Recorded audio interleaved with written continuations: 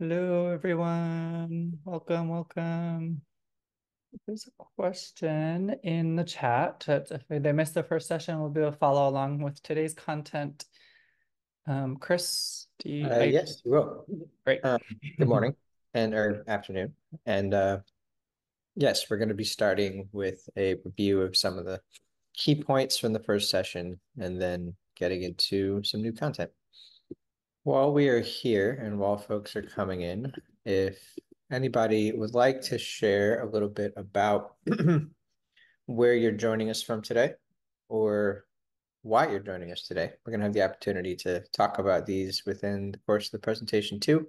But it's always great for me to know a little more about who will be in the room so that I can know I'm asking the right questions of y'all. Everyone, as part of, I see the questions in there. Everyone will get the whole series when the whole series closes out. You'll get all the resources, all of that. Everything lives as a package. So just as a FYI, it will be after March that you will get everything in one cohesive little toolkit. And everything's hosted on the Partners for Advancing Health Equity website too.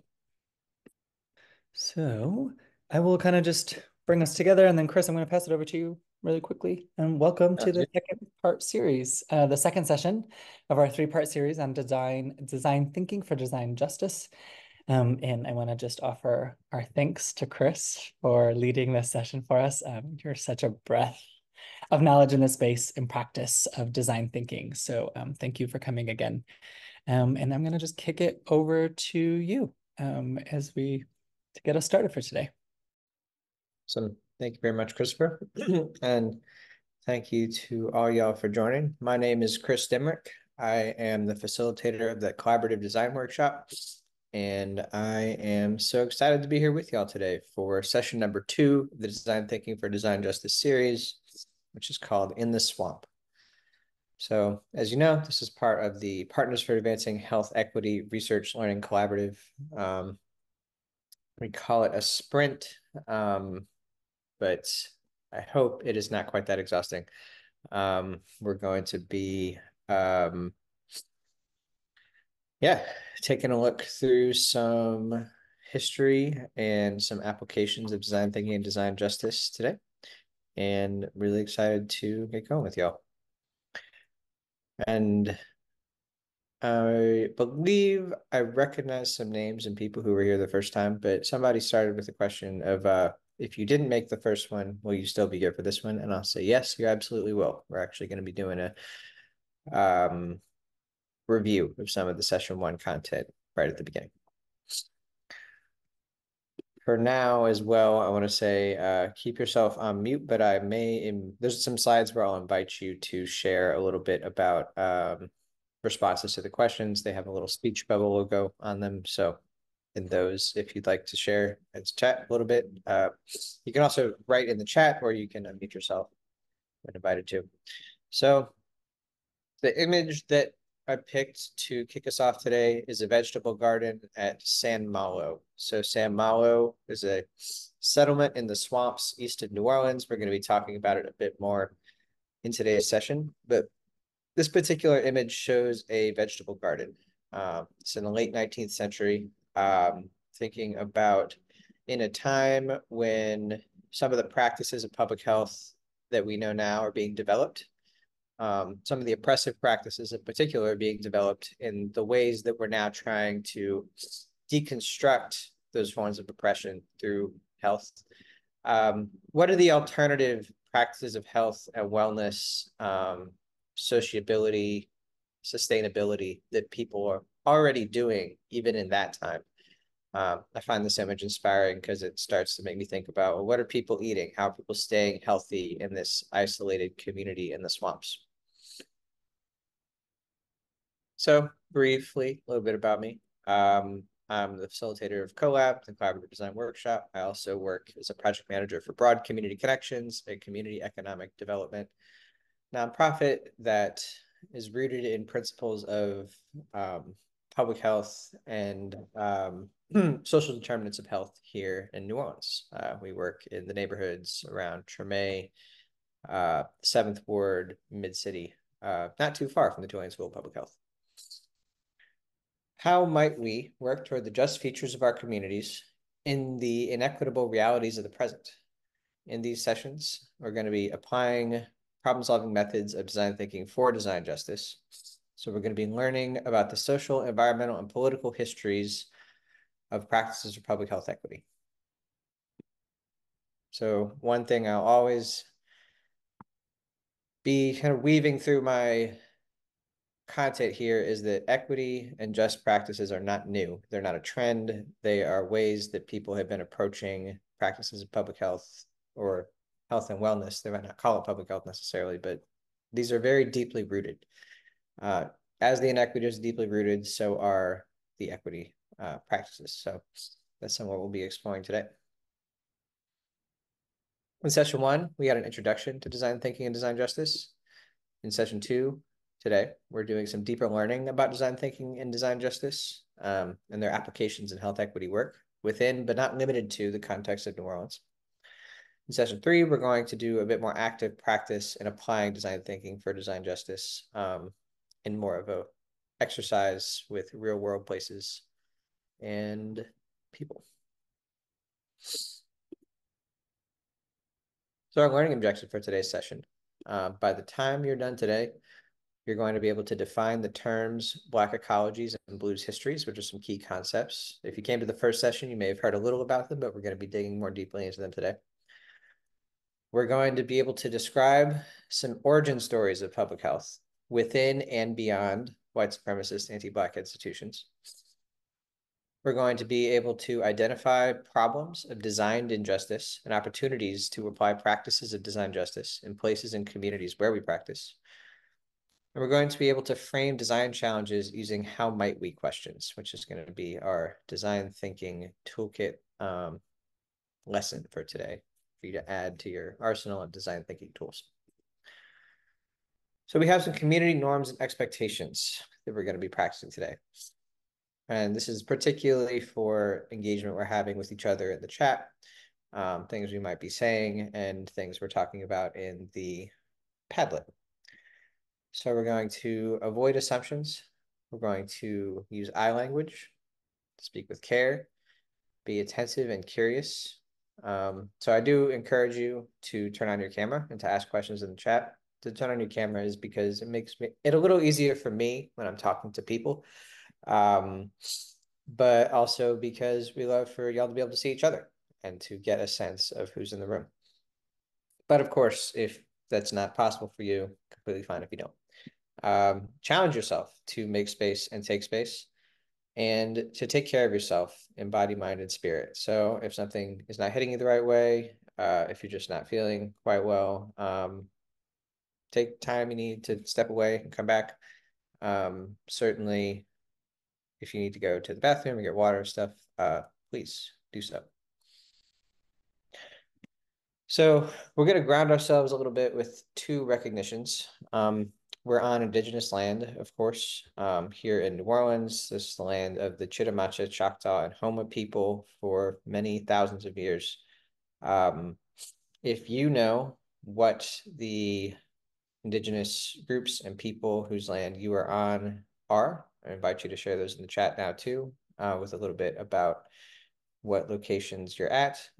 If you don't know, or if you'd like more information about that, here's a website, native-land.ca, which has a great map. And also a nice disclaimer about why mapping itself isn't necessarily a practice that can get to the whole truth of indigenous land stewardship.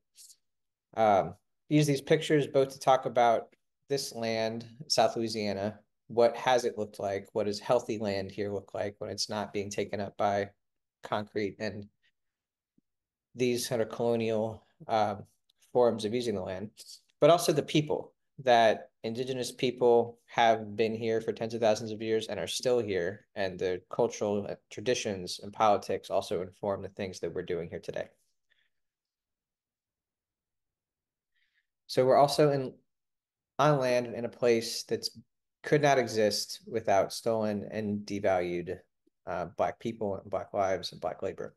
So That's a heavy recognition to make here in New Orleans, Louisiana, where I know people are coming from all over the country and places where maybe that history isn't so much necessarily visible all the time. Here in New Orleans, it certainly is. Um, and in some ways, that's also good because it means we have to think about the implications of this injustice in all the work that we're doing here today.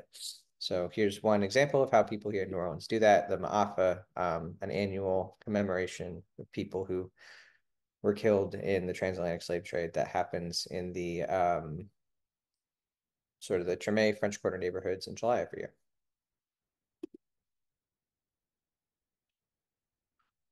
So those are heavy things to think about if we're actually taking the time to sit with them.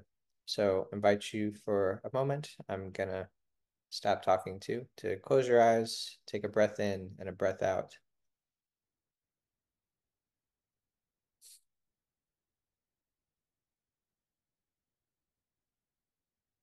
And we're going to, yeah, just think about how those two acknowledgements are woven through everything that we're going to be talking about today. And I think it's going to be fairly evident how so as we get into it. So now I got some questions for y'all.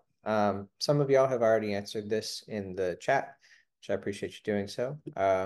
What's in it for me? Why am I here? And if you were here for the first one, share a little bit about why you came back for the second one. If you do feel particularly compelled, I invite you to briefly take yourself off mute and answer one of these questions.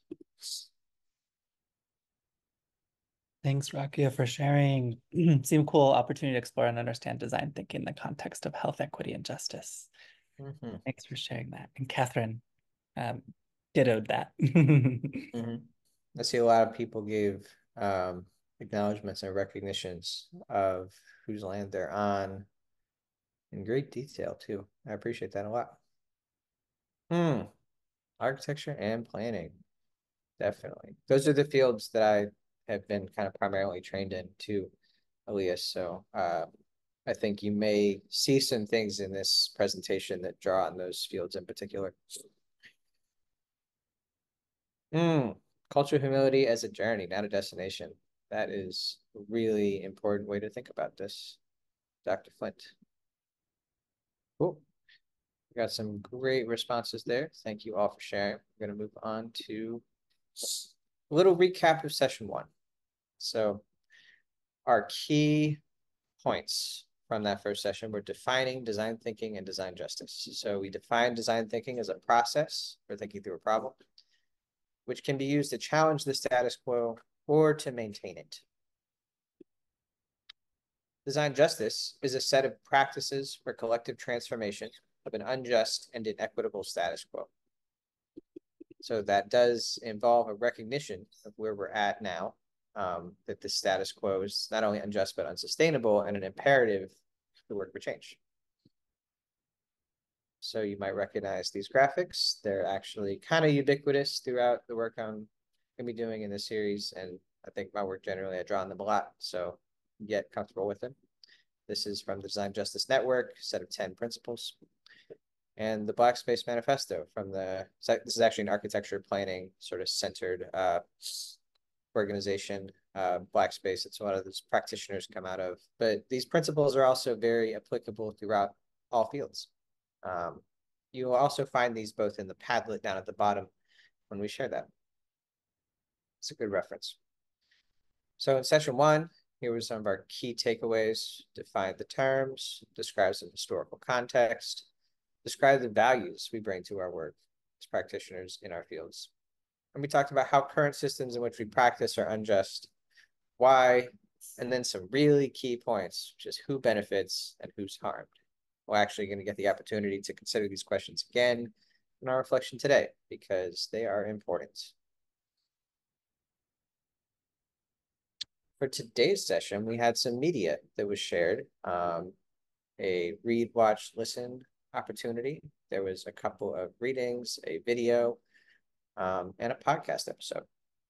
I'd love to ask if anybody had the time to read some of these, to watch or listen, what your reactions were and what's something you might have learned. And again, you're invited to take yourself off mute and to share a couple words if you'd like to. I will add that the themes of a lot of these media that we shared out with y'all for today is that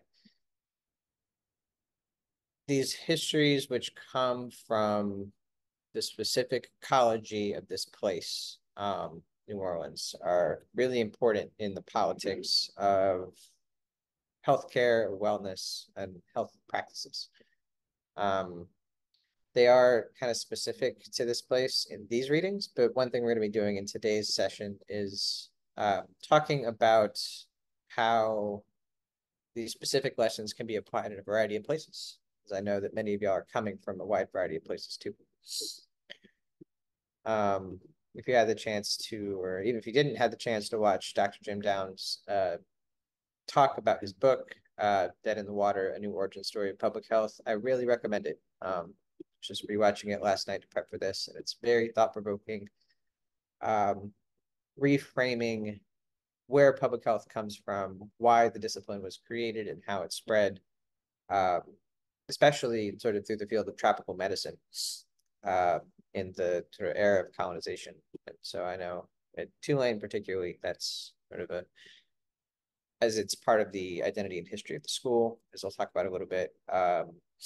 Yeah, important to be considering. All right. Chris, I think I read the one by Dr. Hosby, Yeah. and I found it really poignant in terms of talking about New Orleans and like who is New Orleans serving in its decision making in terms of the economy of tourism, Mm, right? Economy of developers and the building of hotels and hire like right these things that are not serving necessarily the local people of New Orleans, especially displacement, right, post Katrina, but rather it's serving an elite group of people with capital and money and resources who are continuing to reify a system of oppression here locally. Thanks for sharing that, Christopher. Yeah, and I saw there's a ask to briefly summarize, which I'm happy to do too. Dr. Allen in Living Freedom Through the Maroon Landscape, she's talking about, we'll actually touch on that a little bit in the first section here, but about she's a landscape architect, and she's talking about how the plants and ecology of the swamps to the east of New Orleans were fertile ground for Maroons, people who escaped from enslavement and liberated themselves and lived free in the swamps, how they were basically practicing landscape architecture, how they were shaping the environment to live in safety and in freedom in that environment in a very challenging place. And she starts to talk a little bit about health and the health practices of this group of people as well. Dr. Hosby, as Christopher said, is talking about sort of the development politics of New Orleans after Hurricane Katrina. And he is talking about who it serves and who it doesn't, but he's also talking about cultural practices of resilience, especially sort of deeply rooted in Black working class New Orleans, that help people survive all of that hostility. Dr. Sylviane Diouf, in More Than a Runaway, which is a great segment. It's just about like an 8-minute podcast. So when you're on the train, if you have a train, I hope you have a train, or in the car, like we are here in New Orleans. Yeah, give that a listen. It's a great little introduction to more about Maroons and the landscape that they've lived in, not only in Louisiana, but actually across the Caribbean and places where people were enslaved. And then Dr. Jim Downs, yeah, he's talking about connections between the development of medical science and public health, the trade in enslaved people, also the abolitionist movements, and really bringing it all the way up to date in current racial justice activism.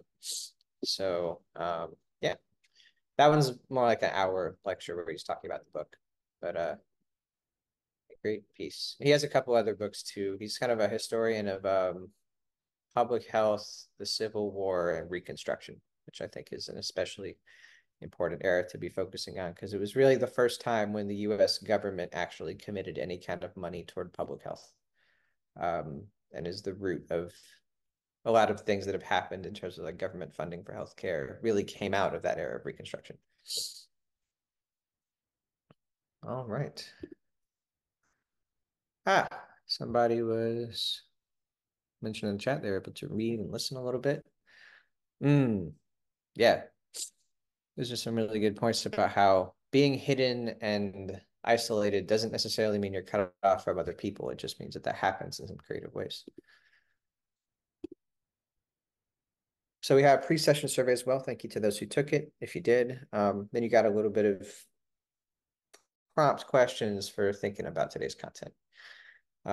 Also, it had the same demographic information that folks who filled it out the first time, if you came to the first session, would have given, which helps me get a better understanding of who's coming and some depth as I shape the curriculum for each of these. All right, so our participatory tool for today is Padlet. Christopher, or sorry, another one of the team, is going to be sharing a little bit about that and how it works. Yeah, thanks, Chris. So Padlet is a lovely little tool that we use, and folks who came to the first session got to experience it. And basically, it's just a tool for us to kind of ask questions, converse, and capture ideas. As we are going through this session, it's really simple to use. You will find in the link that I just dropped information from the first session, and then if you scroll down, we're in session 2. And we have some kind of interactive activities there for later. We'll ask you to post comments, reflections. You can use imagery as well to kind of share how you're feeling. And then all of this, we're going to collate and kind of keep it all together as we go into session 3. And then everything, we kind of synthesize everything. Everything's going to live as a lovely little toolkit for you all that we will send out after the 3rd session. Kind of curate all these resources, put it all together so that you all can reference it and use it in your spaces moving forward. We want to make this a very applied tool for your future kind of planning work that you're all doing. So if you have questions as you're using it, let me know, but it's not too hard. You can just post comments. If you double click, you can add little notes, feelings, thoughts as we go along. So the framing of today's session, we are, as mentioned from the first one, carrying this forward. Design thinking for design justice is rooted in a recognition of historical injustice and inequity, and in the efforts of people who have fought and continue to fight for justice, equity, and liberation throughout history. So the title of this session, In the Swamp, references the swamp of political, social, and ecological conditions in which we work. But oftentimes the idea of the swamp is used in a sort of pejorative or negative way. And I'm talking about the swamp in a different way. The way that if you got to see some of that history of the Maroons and what we talked about with San Malo, the swamp is actually a place, it's very fertile, first of all, in an ecological way. It's very rich, lots of plants, animals, including ones with all these healthcare applications grow in a swamp. And it's a fertile site of resistance, too, to oppressive practices past, present, and future. In a very real sense, too, there is no New Orleans without a swamp. It's something we have fought back against in trying to create a city out of this place, but ultimately we're still just a city that's built on top of a swamp. You can't get rid of a swamp. That's why it floods. So for those who are practicing here, especially, I invite you to think about that frame of a swamp. Like, what are the good things that could come out of being in a swamp, to reframe many of the challenges that we have about living here. And that's also true of other places too. I think, especially around the Caribbean, I noticed there was somebody here from Puerto Rico, and sort of New Orleans connections, especially in the world of public health, go across the Caribbean and across the Atlantic to West Africa, where there's a lot of those same kind of ecological and political challenges. So situating New Orleans in a swamp rather than in, say, like the United States, I think also opens up some possibilities for people also occasionally will use the term like third world to describe New Orleans. That's a term with a lot of problems about the way it was created and what it means and what it applies. So I think swamp is also potentially more of a positive framing on the challenging environment and the challenging ecology of a place like New Orleans, or I think global South could also be a term that maybe has some better implications. It's often used there.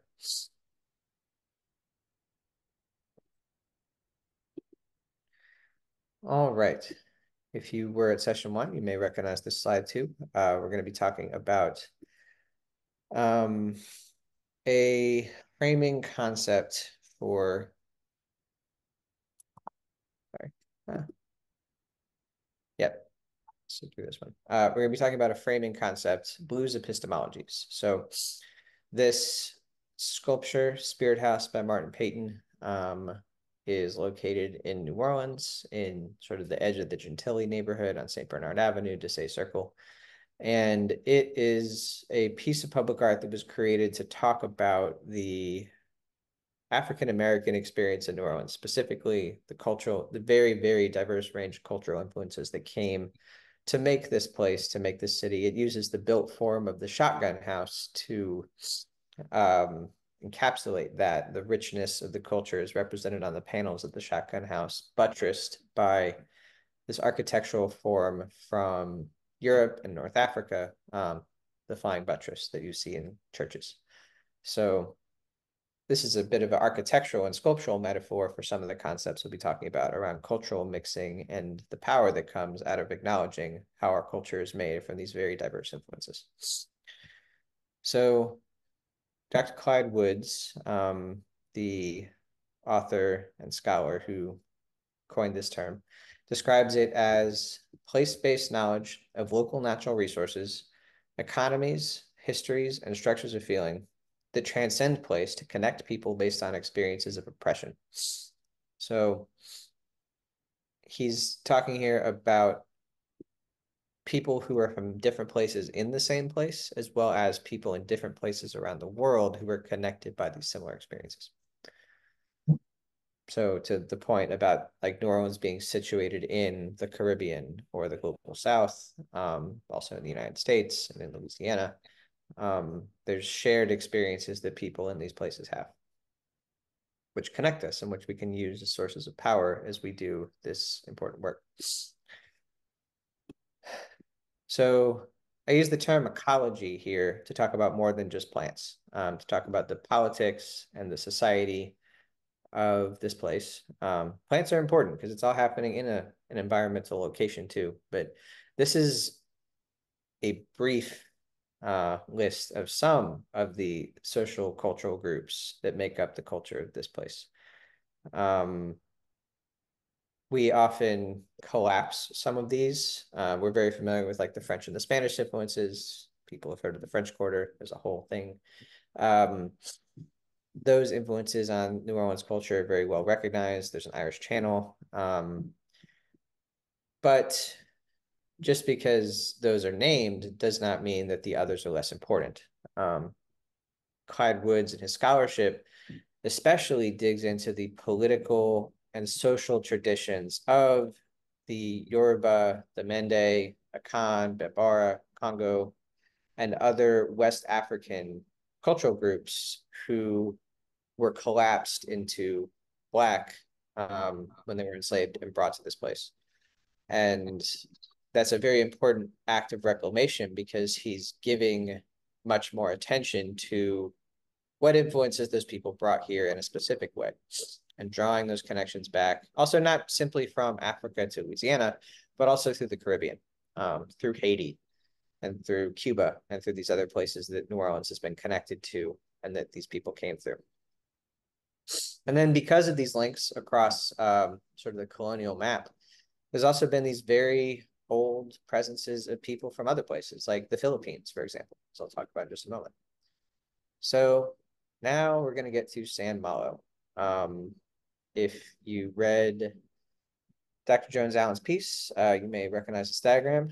She was writing primarily about Bayou Bienvenue wetlands. So this is New Orleans here with the crescent of the Mississippi River.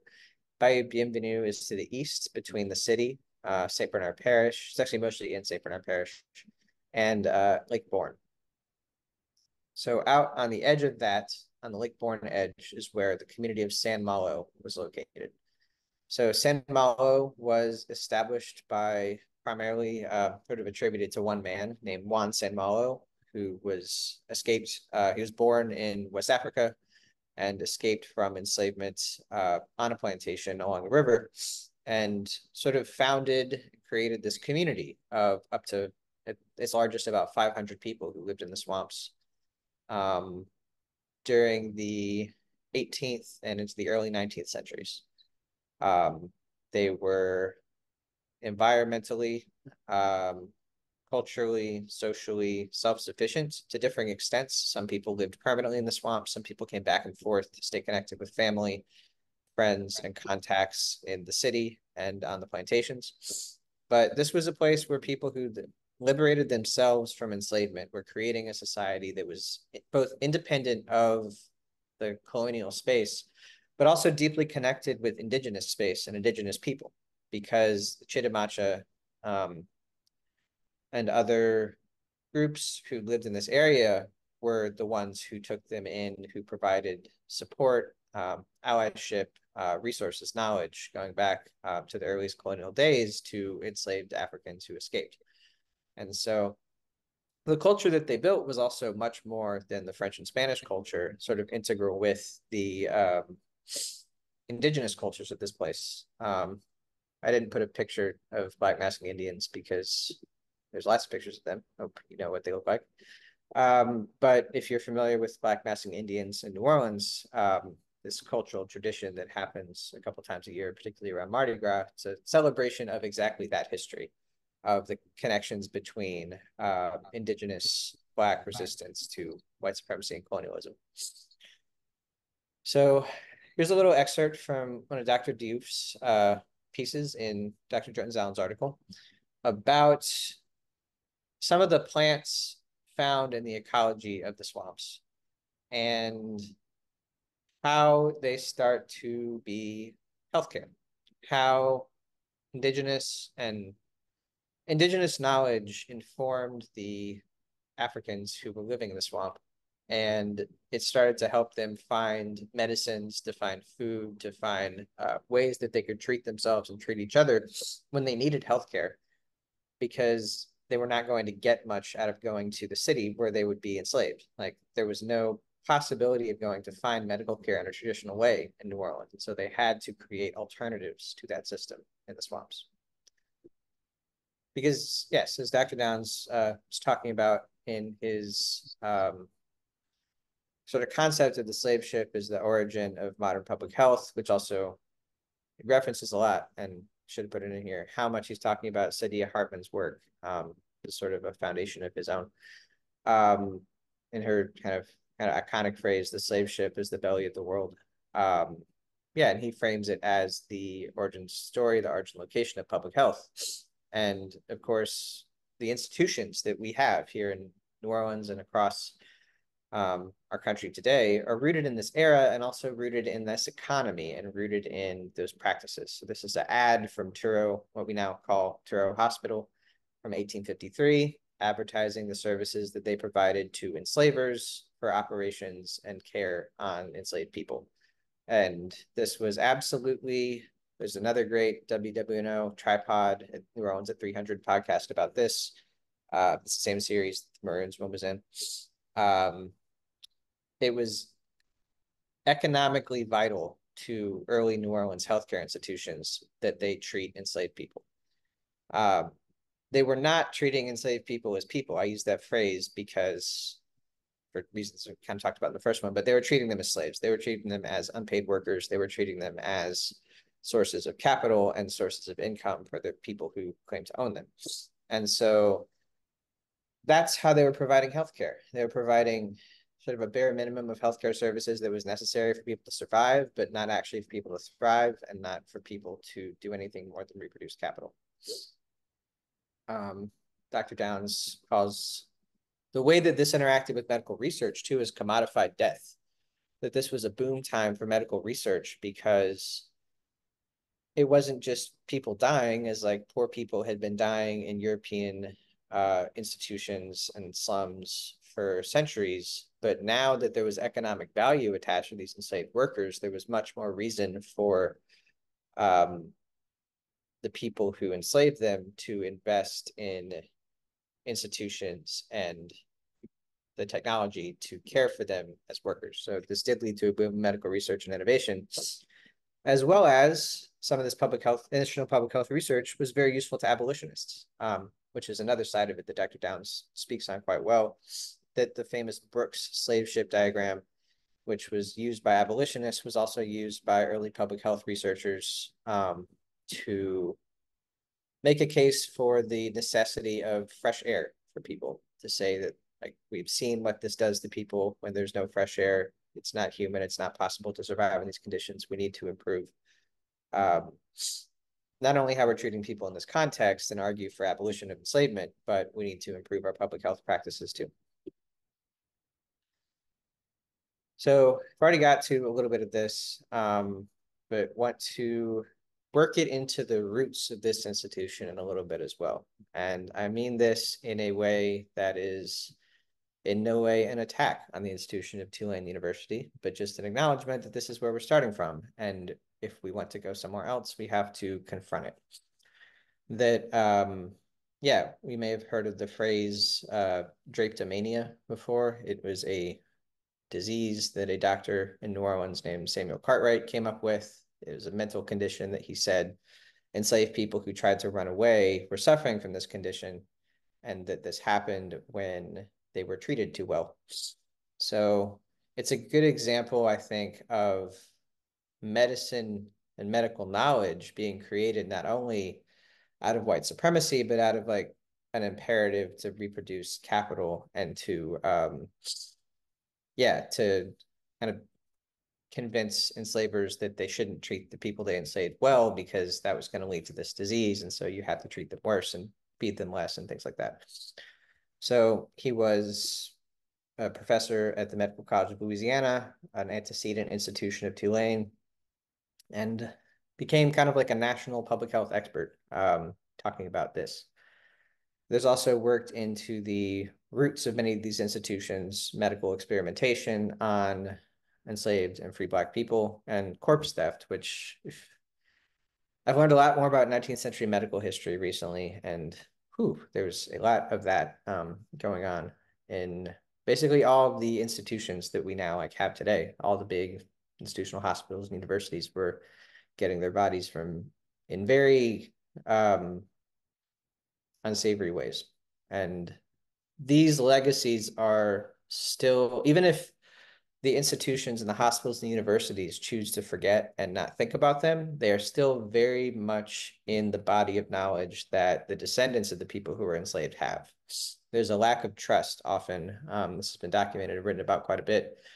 Sort of the trust gap between many of these institutions and the people who they serve or who they claim to serve, but especially because these histories of experimentation and theft of bodies are well known and sort of passed down. I think it is important for equity and just practices to recognize not only that they're known, but sort of to confront it and to work towards some repair around that issue. So we're kind of popping back and forth here between the history of oppression and the history of resistance and liberation, but that's how it should work. This is a couple of the names and faces of people you may have heard of and institutions. Dr. James Durham, who was sometimes credited as the first Black doctor in the United States, actually was in New Orleans for a couple of decades, enslaved, working for a physician from the I think 1780s to the early 19th century when he disappeared from the historical record. But that makes New Orleans one of the oldest places, one of the places where there has been Black people, even in a traditionally recognized way, practicing medicine in the United States. Marie Laveau, a figure who we're probably all, especially in New Orleans, familiar with to some extent, has also been framed by some scholars as a medical practitioner, particularly because of the ways that voodoo and the Afro-Caribbean and Creole Louisiana spiritual practices for which she's better known often included sort of health and wellness aspects to them that were not necessarily recognized by a medical establishment, but were also forms of healthcare that the people who she worked with, people in her community, were receiving. And then kind of going back to the more sort of traditionally recognized healthcare practitioners, Dr. Louis Charles Roudanet was part of a family of free people of color in New Orleans who not only they received their medical, him and his brother received their medical education in France, because that's, if you were a free Black person in pre-emancipation New Orleans, you had to go to Europe. But then also practice medicine as advocates and activists here. Dr. Roudanet and his brother founded the Tribune, the first Black newspaper in the United States, and were civil rights activists and advocates throughout the late 19th century in New Orleans, and part of the political tradition that later led to Homer Plessy, the Citizens Committee, Brown v. Board of Education, all of that tradition of activism. And then we had the institutions too. So out of Reconstruction, we had the origins of the two existing Black medical schools at Howard and Meharry, as well as, I think there were another 5 around the South at various points, but one of those was Flint Goodrich Hospital here in New Orleans, which we came to the first session, got to hear a little bit about, and which we'll talk a little more about today. So back to the other side. We're thinking about who shaped medical institutions we have today, and when exactly. Reconstruction ended in 1876 with the contested election, and at that point, white supremacists, ex-Confederates kind of took over government, but also all the other institutions of society here in Louisiana and the South. So one of those was the medical institutions. The Orleans Parish Medical Society, which still exists today, I believe many doctors belong to it, was created as a specifically whites-only institution by doctors who had previously been Confederates and many Confederate surgeons. These people advocated for racial segregation at Charity Hospital, which had been integrated for almost 2 decades at that point, or for more than a decade at that point. And many private hospitals, which had treated enslaved people on the basis of their enslavers needing the demand for labor, they refused to treat free Black patients at all. This picture has a particular historical resonance to me because this is the medical school at Tulane University in 1909, Richardson Memorial Hall. Later, this was the architecture school. So this is the building where I received my own education at Tulane. You can see who's there, that it's all white men. And we know that that's by policy of the university that there were only white men could attend. In a building that was also named for one of those ex-Confederate doctors, a doctor who was actually the doctor of the Confederate Army of the Tennessee, I believe. So still called that. One aspect of equity in the present too is thinking about how these kinds of names, what they communicate, what a failure to change them communicates about institutional priorities. And so that's one way that we can work for equity in the future too, is to acknowledge through renaming and that sort of reconciliation process some of these histories. In opposition to those traditions, we had activists who designed some really innovative solutions. There were these segregated hospitals. There were also Black doctors and Black nurses and Black practitioners who created Black hospitals, which are often called that, though in reality, they were really integrated. They were hospitals that were in Black communities, often primarily served Black patients, but white patients, certainly at the hospitals in New Orleans, like Flint Goodrich, they were not turned away. It was an institution for poor people, in addition to being an institution for Black people of all social classes. The origins of emergency medical transport in sort of a Black civil rights organization in Pittsburgh are one example of sort of an innovative activist solution. Prior to the creation of the Freedom House ambulance service in Pittsburgh, medical transport services were usually offered by funeral homes which is, as many people pointed out, a bit of a conflict of interest, as well as police, which for Black communities meant that a lot of people were simply not getting medical transport services when they needed them.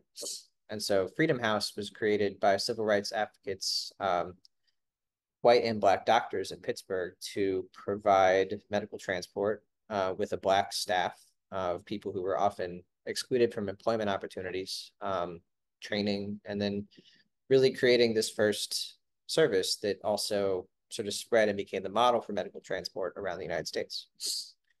More locally, we may be familiar with the name Aretha Castle Haley.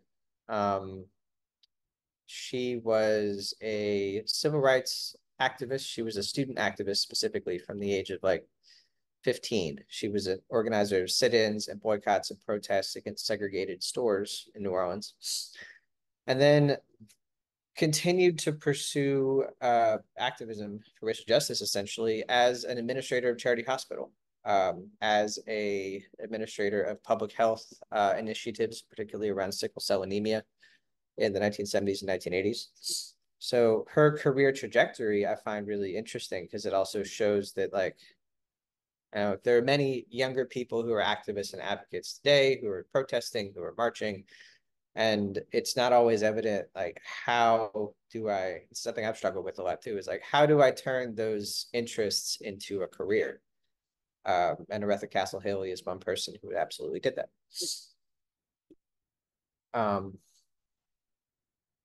Here is a poem by Kalamu Yasalam, New Orleans artist, activist, talking a little bit about Aretha Castle Haley's philosophies on and impact on the healthcare system in New Orleans. So I'm going to read this briefly.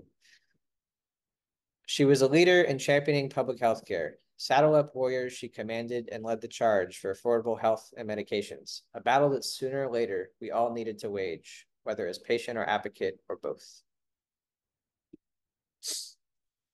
And we know that the reality of healthcare provision in New Orleans now has changed a lot since her time too. Charity Hospital's been closed. The redevelopment process is happening through Tulane. We have the University Medical Center, a private institution, kind of as its replacement. But yeah, even though that's the larger narrative, it's important to remember that there are people like her who've continued fighting for these priorities of affordable, accessible healthcare and medications. So we're going to touch now a little bit more on Black ecologies. So folks who've been in New Orleans for a little bit may recognize and remember this mural. It's by Brandon B. Mike Odoms. It existed on the former Grand Movie Theater in New Orleans East at Lake Forest Plaza from 2015 until 2019 when it was demolished. This mural shows the faces of and talks a little bit about people of New Orleans East in a way that they are not always dignified or respected, especially on like the city level. If you live here in New Orleans, and we'll get into, we'll talk about the ways this part of the city is viewed as disposable, as criminal, as not a place whose people are worthy of respect, investment, or healthcare. But this artwork, I think, is a great response to that because it is presenting a very different image of what this place is and who lives here.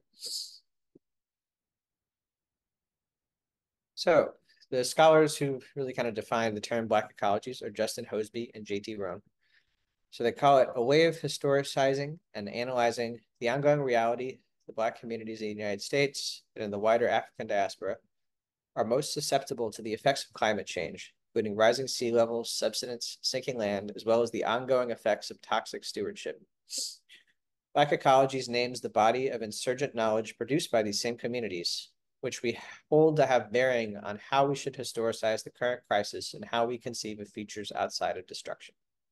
So through both Black ecologies and blues epistemologies, there is a lot of attention to whose voice are we listening to and who gets to say what the problem is, who gets to define the issues, who gets to talk, who gets to speak on what's happening.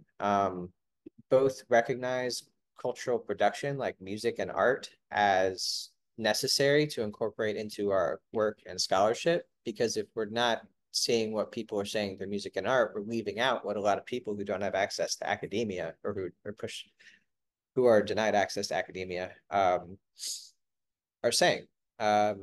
So blues and blues epistemologies actually comes from the musical form, the blues, but it's not exclusive to that. It also includes sort of descendants of that within musical traditions like hip hop and rap. And so here's a lyric that I will not read from Lil Wayne's song Georgia Bush, which I think it came out in about 2008. And it was a way that Lil Wayne, Dwayne Carter, New Orleans rapper, was telling the story of what was done to New Orleans in the aftermath of Hurricane Katrina in his voice and from his experience as a person coming from a disinvested Black New Orleans neighborhood. So he's talking about his own experience, the experiences of people in his family, people he knows, and using the cultural power that he's built as a musician to communicate that in a way that it was often not being heard by people who talked about, oh, it's a great opportunity to wipe the slate clean and to create like a new, smaller, wider city. And people said things just about that explicit a lot in the aftermath of Hurricane Katrina.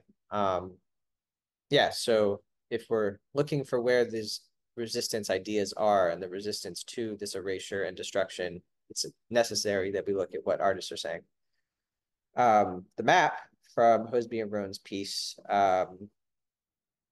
shows sort of statistically the same thing that Wayne is saying in the lyric, which is how many Black residents of New Orleans have been pushed out and were not able to return from these neighborhoods that were sort of condemned and not invested in after the storm. I think also sort of speaking to people who died, people who lost their lives in the storm and the aftermath, especially because health institutions were not did not come back. And so important to consider sort of the communication between these two forms of knowledge, like the academic and the cultural. So a little more about New Orleans East. It's a place folks may be familiar with, especially if you're here, but also if you live in another place. Every city has, in the United States, really has a neighborhood like New Orleans East. Especially sort of now as we come into the 21st century, a lot of these 1960s, 1970s suburban, we call them often like inner ring suburbs, originally created sometimes on an explicitly segregated basis as whites only, sometimes a little less explicit after the Civil Rights Act, but still kind of conceived of and developed as white space. This neighborhood was also developed in a swamp, kind of the same swamp where San Malo was, a little different part of it closer to Lake Pontchartrain shore. And so New Orleans East was, the swamps were drained, the city was built there, these neighborhoods, this industrial area where people could work for usually like middle-class white people. With the end of the oil boom in New Orleans in the 1980s, and also sort of the rising Black middle class after the Civil Rights movement, white residents left New Orleans East over a couple of decades, and it became Black space. And so it became a place where there's Black people of all social classes, but particularly like kind of as far as New Orleans goes, like it's not Atlanta, it's not Dallas, but it does also have a Black middle class and Black upper class. People who moved into these neighborhoods, bought the houses, spruced them up. But we're also faced with a disinvestment where the kinds of stores, the kinds of businesses and resources that the white neighborhoods had, they left when Black people moved in.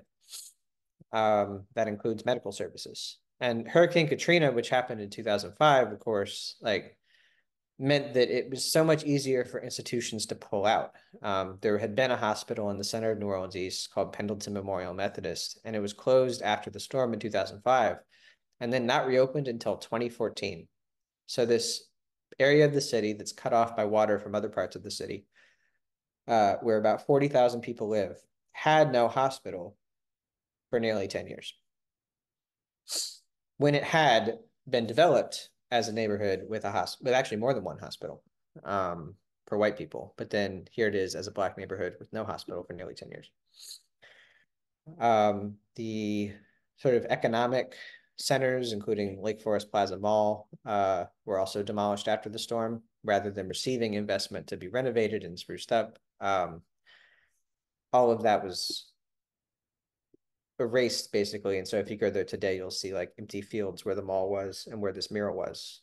But I think it's important to include the mural again to say that like, even if real estate developers, even if like the government isn't investing in a place like this, people will still find a way to invest and to celebrate the people who live there and the culture. And this mural is one example of that.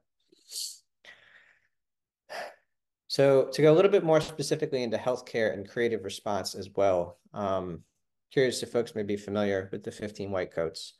It is a organization that was created essentially, I think, out of this image, or a series of images that were taken in the same photo shoot in December 2019 by this group of 15 medical students. I'm actually not sure if any of them were in public health, but I think most of them were in the Tulane Medical School. In the fall of 2019. And I think this image had a particular resonance because of what happened 3 months later with the beginning of the COVID-19 pandemic and the very, very immediate recognition that there's a vast disparity in the ways Black communities were suffering from the pandemic and white communities. And so there's a recognition like, oh, there's not much care within a lot of medical institutions for the ways Black people are experiencing this COVID pandemic. Where are the Black doctors? Where are the people who can offer this kind of care? And so I think, though they'd taken this image and already gotten some recognition for it, the organization they created, 15 White Coats, really came up in the summer of 2020 as a response to that. And of course, to the wave of activism that happened in the summer of 2020 as well. And I'd say that this is an example of what Justin Hosby's talking about. By creating that compelling image and by then building a community based on the people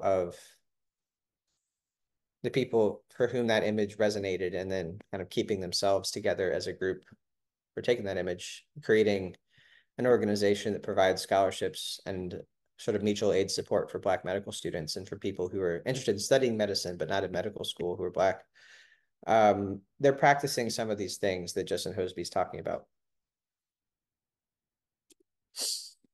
And as some of them are from New Orleans in the area too, also kind of being involved in the community, doing things like giving talks and yeah, being present at places like the New Orleans East Hospital, which was reopened in 2014 following the that 9-year gap of there not being a hospital in New Orleans East. The New Orleans East Hospital today is kind of recognized as one of the few hospitals in the United States to have an all-Black executive suite and leadership, and has been recognized as a leader, especially since the pandemic, in like thoughtful ways of providing outreach and healthcare services to that community, but it's still also very under-resourced. This is also New Orleans' only actual public hospital. It is part of the LCMC system, but it's publicly owned, unlike the the privatized ones.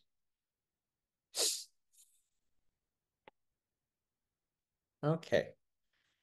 So we're going to move into the design thinking toolkit portion, the how might we question. So how might we question, if you're familiar with design thinking, you already know it. It is a pretty simple concept, so I'm excited to talk about it with y'all.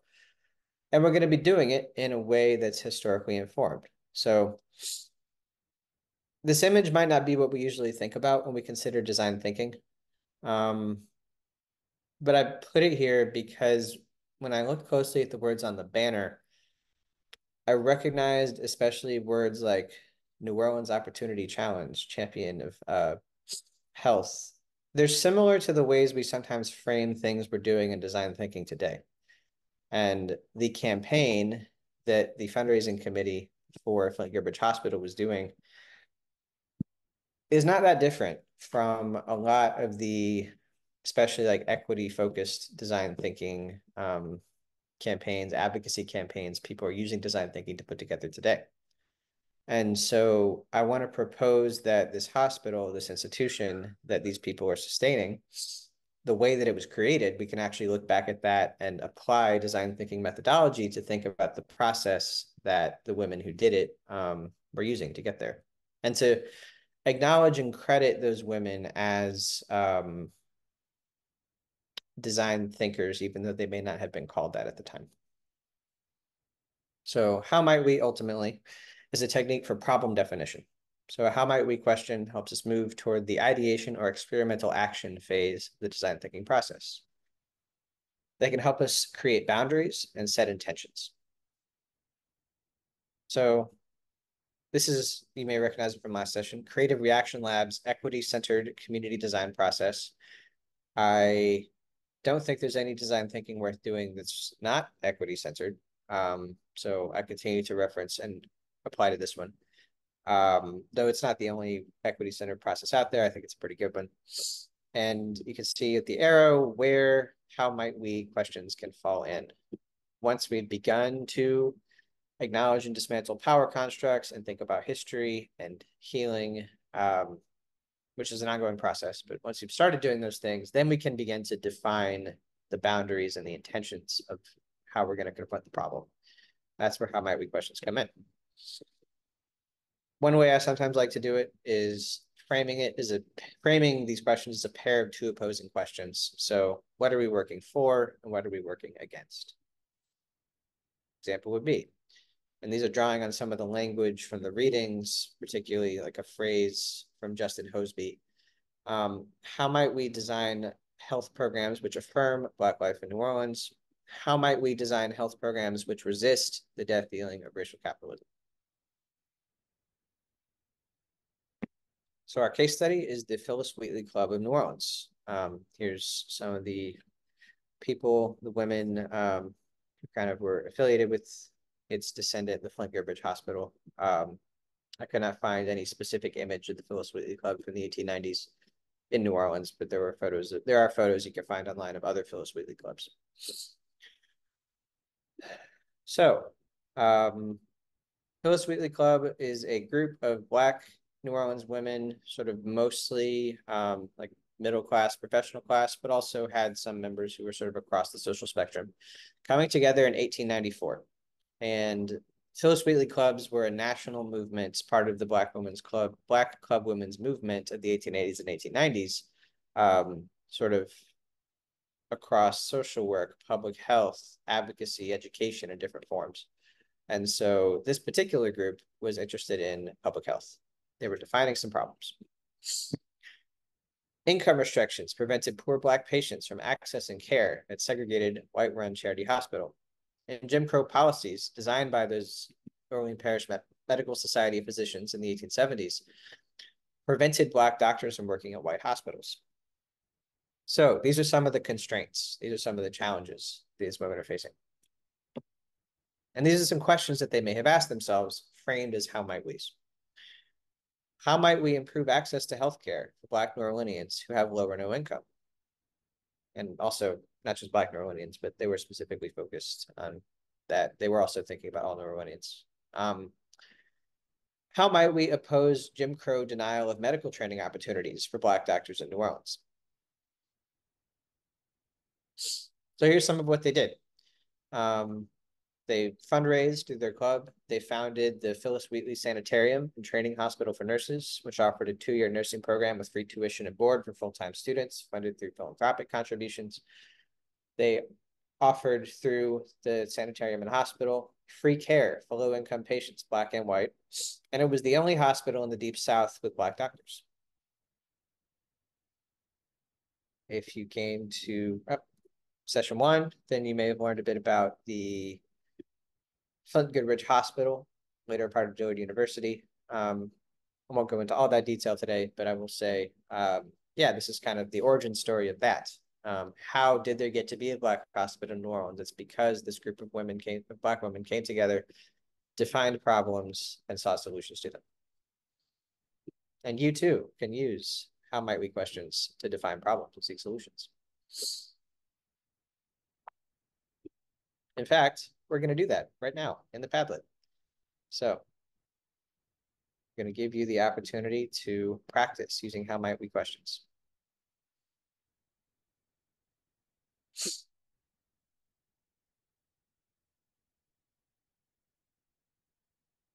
Given the time constraint, I think we may do a little more like 3 minutes.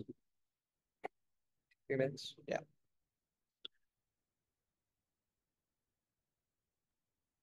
Yeah, thanks for asking that. Kara had a question in the kind of chat. Oh, And yes. Thank you. what is the advantage or purpose of like that specific phrasing? How might we versus, or in other words, is it the same effect of what are our goals? Um, That's a great question. I was actually just using this in the Padlet, Yeah. where like this offered to me a lot of future thinking Mhm. outside of any like what is my output? Like if I'm like thinking as an evaluator, a logic model, like right, you're looking at this like output, outcomes versus like the impact is where this kind of like lets me sit and live with and like really thinking about what is this future. Yeah, like that's the word. Thank you, Amanda. Yes, futurism. Um, Yeah, I think the future orientation, which is not to say an exclusively future orientation, but it does allow for that look at the future, is one reason why it's useful. I see some folks trying it out in the Padlet.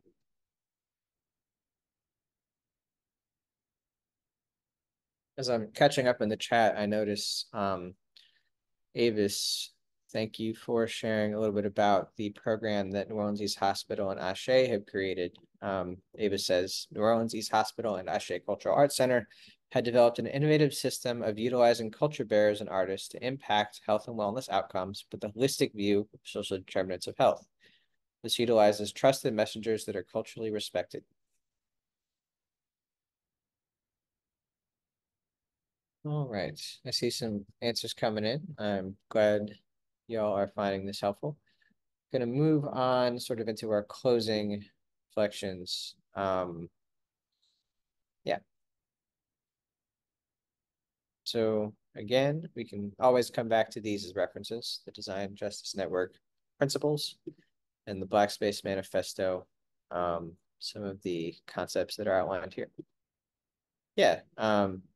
Shannon still asked if I could re-explain the opposing questions part. That is a concept that I have added because it allows us to think about the duality of there's both like action that we're taking and there's a system that we're opposing. So we can define positively what we're doing and we can define like what it is we're up against.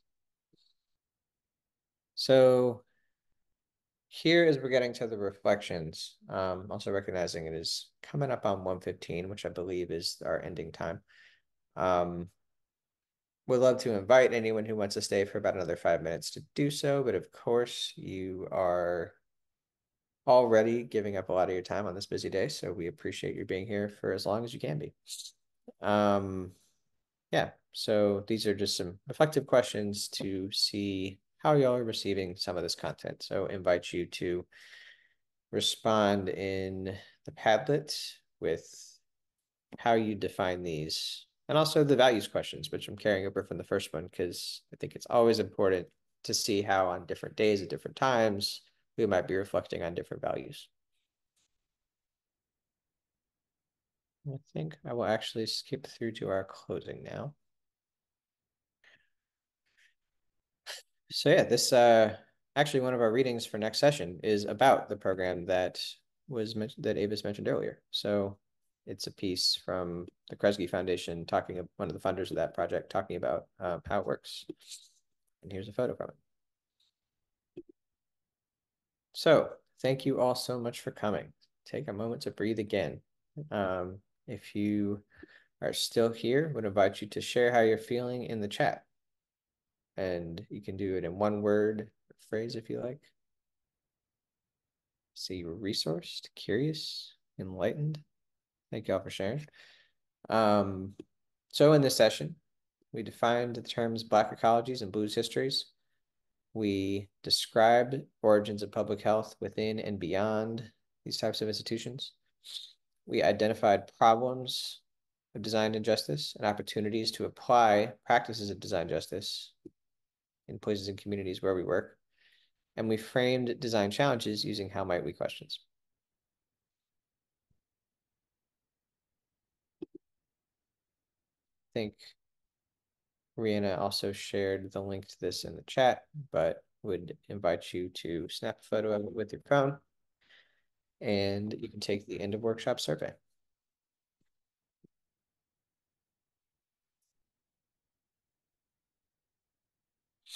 I really appreciated what Flint wrote in there. Yes, Flint American said, history is Black history. hashtag American history is Black history. It is, and especially New Orleans. All right, I call it homework. Of course, I can't make you do the reading, but I would invite you to because they're good readings. So the first one by Kaniqua Welch is about that Ashe program, which is training artists, culture bearers as health outreach workers. The second is a Q&A with Nupur Chowdhury of Dark Matter University, which is a design justice educators organization. Nupur Chowdhury is a public health urbanist, and so she applies some of these issues in, she kind of bridges between the fields of public health, urban design, and planning, working mostly out of New York. Black Future Heritage Spaces by Ladipo Famodu is a sort of case study of a workshop on which mine is modeled a little bit, on which the one we're going to do in session 3 is modeled a little bit. So it's a speculative design workshop that he's writing about, that he facilitated. And then the last is a video with Rupa Marya and Deanna Van Buren, who are talking about designing futures for health and justice. Rupa Marya is a public health practitioner, and Deanna Van Buren is an architect known mostly for her organization, Designing Justice, Designing Spaces, which applies sort of principles and politics of prison abolitionism to architecture in the built environment. So one of the challenges that they work with is how do we reuse spaces that were used to harm people in ways that have a lot to do with health, like prisons? How do we reuse those spaces and reclaim them and use them to repair and help people instead of hurt people? All right, so for session 3, Wednesday, March 27th, we really hope to see you back. This one's called Preferable Futures. So in the first 2, I've done a good bit of talking. I will do a little bit of talking in the third one, but we're going to do breakout rooms in which we will be taking some of this history and context and applying it to specific problems, trying to find what I'll be talking about is like speculative design as a practice. So we'll be trying to seek preferable features in the theoretical exercise. Thank you so much for coming. That is it for today. And I skipped over the slide for it, but if anybody does have any other questions for me, feel free to take yourself off mute and ask them, or ask them in the chat. I'll be here for another couple minutes. Chris, thank you so much for the presentation, and Christopher as well. So I don't even know if this, let me come off video. I tripped a breaker in my house, so I lost a few things. I'm trying to get everything set back up again, but nevertheless, I'm just curious, like when you first started talking about design thinking and going over the definitions and whatnot, I don't know why it popped in my head, but I'm just curious to ask, when I started to think about environment for whatever reason, I thought about the the Underground Railroad, and just wondered if you had anything to say about that. And does it have any relationship to what you're talking about as we think about history, et cetera? Definitely. I think there was a lot of creativity that people who were organizers and participated in the Underground Railroad were applying to the problem that they were facing, or to the many problems they were facing, because they were facing like the human danger of oppression and escaping from enslavement and plantations. They were also facing ecological problems, like what we were talking about with the Maroons, of like they had to cross these treacherous landscapes. A lot of then went through swamps because those were the places where it was harder for people to like to catch them when they were making escapes. And so I think that does overlap a bit with what we're talking about.